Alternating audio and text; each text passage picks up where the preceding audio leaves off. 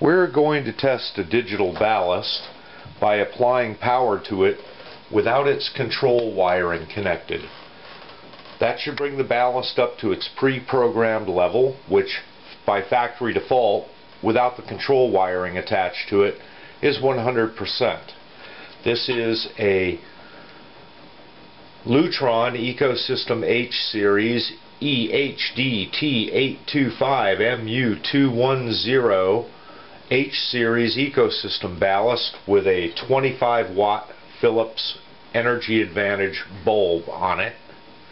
And just to make sure there's no mistake, we'll bring it up a second time.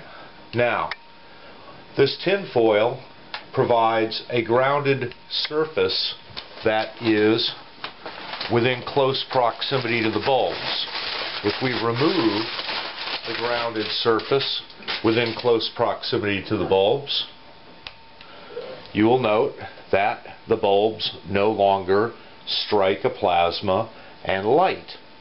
So the rule that you have to have a grounded surface in close proximity to the bulb is an absolutely serious rule.